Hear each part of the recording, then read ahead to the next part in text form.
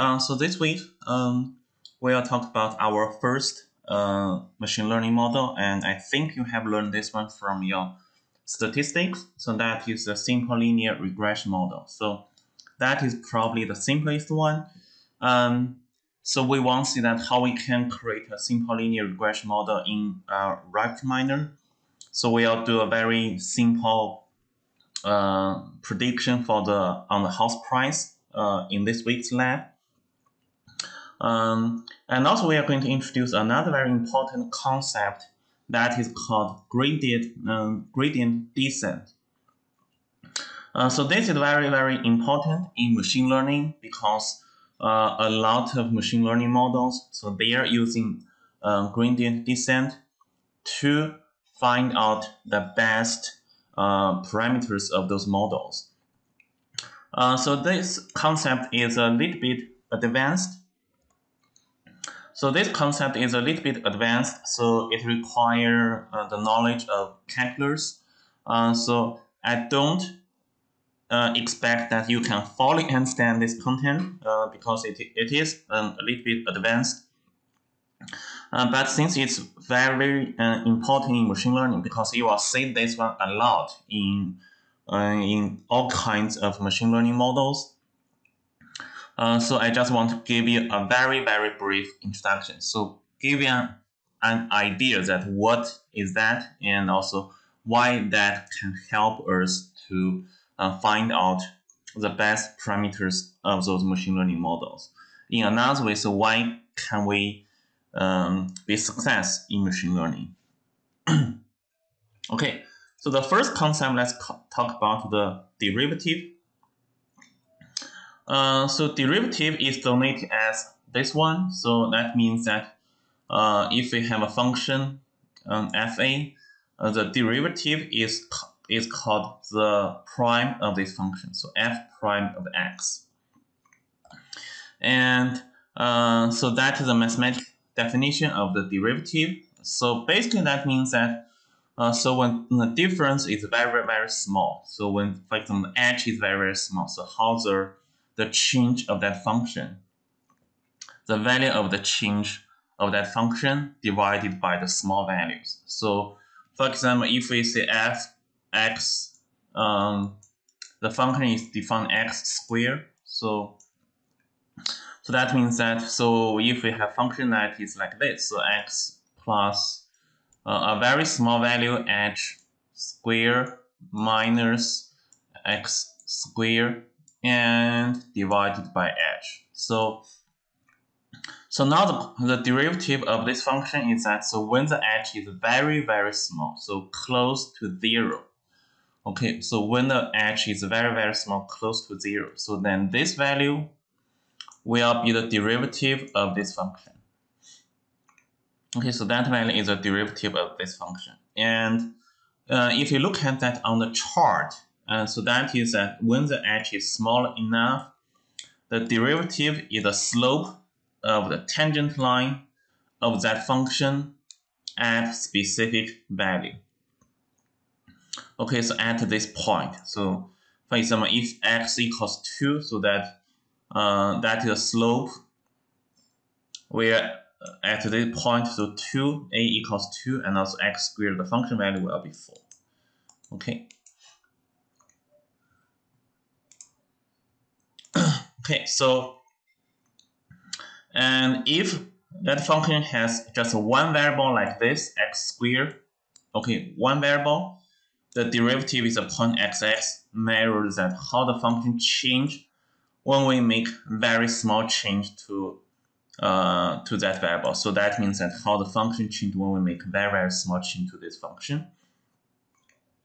If the function is contains many variables, so let's say fx equals fxy equals this one plus y squared,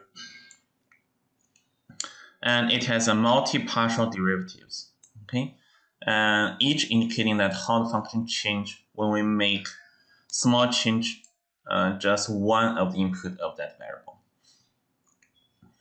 Okay, so let's say that we have this function, this blue line, okay, And we can see that when the h is small enough, okay, when the h is small enough, so it indicates the derivative indicate the slope of the tangent line, the slope of the tangent line at that position. Okay, so that is a derivative. Let's see one example that what does that mean. So let's say we are looking at this function, that x squared, okay, and the derivative of this function is 2 multiple x. Okay, so if you don't know how to calculate the derivative, that is totally fine. So it's a little bit complicated to calculate derivative, but here I just trust me that the derivative of this function is this one. Okay, so what does that mean? So that does mean that the slope of this function at this point, so x equals 1, and also the function value equals 1 is this. Okay, so we bring 2 multiple x, okay, and we get the slope. So the slope of the function at this point will be this derivative function. And the slope of this function at this point, so x equals minus 5, and the output of this function equals 25, and slope will be of that function at this point will be minus 10. Remember, that is the slope. Okay, so if we look at that one on the chart, we can see this brown one is a map of this function. And if you look at the first one, the slope at 1.1, 1, okay, x equals 1, and also function equals 1. And we can see the slope is the slope of this tangent line equals 2. Okay, so the slope of this tangent line equals 2. And when x equals minus 5, so when x equals minus 5, the value of the function equals 25. And the tangent line is this green line, and the slope of this tangent line equals minus 10. Okay, so the slope of this tangent line equals minus 10. Okay, so the derivative can tell us the slope of the function of the tangent line of function at specific point. And the tangent line can tell you that so the tangent line of this point is like this, for this one is like this, and for this one is like this. Okay, so that is the derivative. So, okay, so the idea that behind the gradient descent. So first, gradient descent, gradient is a multivariable generalization of the derivative. So when you have multiple variables, the multi-generalization of the derivative is called gradient. Or you can use a single variable, so it's also called gradient. And gradient gives the input direction in which the function will increase the most quickly. Gradient gives us the input direction in which the function most increase quickly because it tells us a tangent line, and if you go through the tangent line, that is the direction that the function increase quickly. Okay, so what does that mean? So for example, if you want to find out the maximal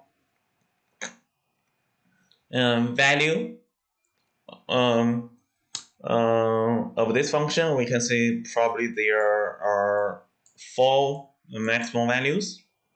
So what you can do is that you can random pick a point, and you can calculate the gradient, which is the multivariable generalization of the derivative, and so that will tell you a direction. So that direction point to that if you move forward along that direction, and if you move forward multiple times, okay, so that direction can help you reach the maximum value of that function the quickest, okay, the most quickly.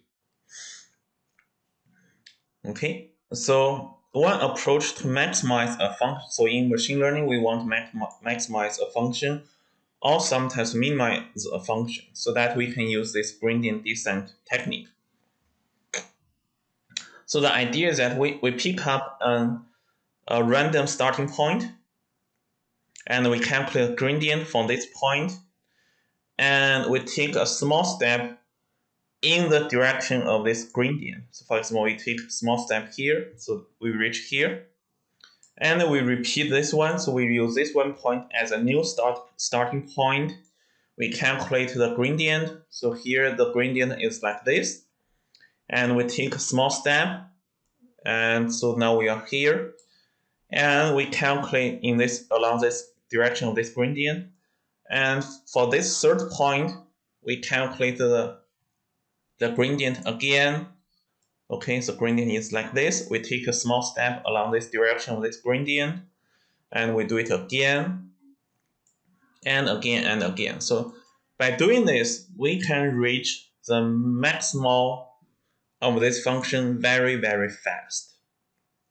Okay, so by doing this, we can reach the maximal of this function very, very fast.